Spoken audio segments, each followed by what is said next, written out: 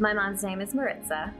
First thing I think of when I think about my mom is she is absolutely a fierce woman. My mom was from El Salvador and she came to America, and when I think about the things that she's given me in my life, one of the things that comes to mind immediately is opportunity.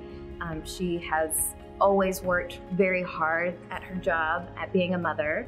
And also, she became a U.S. citizen. So I remember the times when she was like studying really hard, working really hard, and just always providing me with opportunity and inspiration and motivation. She always believes in my sister and I, so no matter what we want to do, she's always pushing us and telling us to go for it no matter what it is. My mom's style has definitely influenced me. She, as long as I can remember, has always had, anytime I see her, always her hair, makeup, and nails are done. I would imagine that's where I got all of this from. She loves perfume.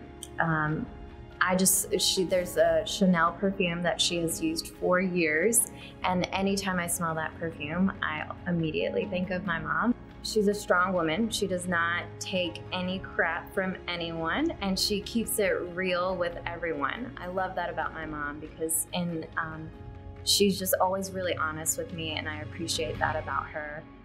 Anytime I come to her about anything, she's just always honest with me, and she tells me sometimes what I don't want to hear, but it's exactly what I need to hear. So I appreciate that about my mom. Happy Mother's Day, Mama.